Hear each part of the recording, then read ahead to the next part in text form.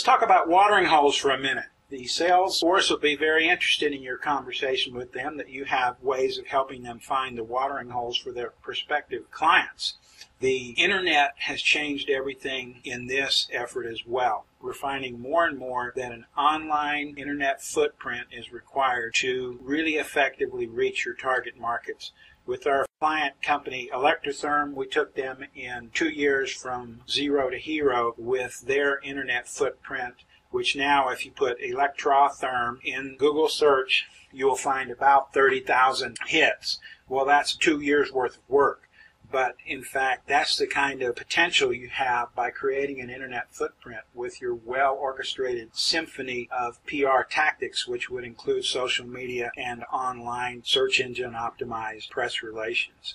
Also, as far as your watering holes go, third-party references and quotes are an essential component to your believability.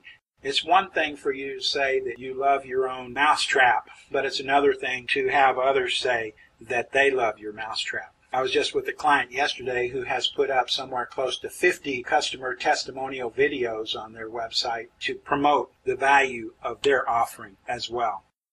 Here's some of the tools that we use for finding the watering holes. Vertical publications, vertical meaning vertical industry, so industry-specific publications. Online comments that you can create on the internet. If you see a nice article in the news, you can put a comment there that links them back to your website or to your blog. You can mine events on the internet, both webinars and or online conferences, or there's trade shows still all over the place to help collect prospects and to also find reporters gathering to the watering hole for information about new products in your industry. Webinars like the one we're doing today.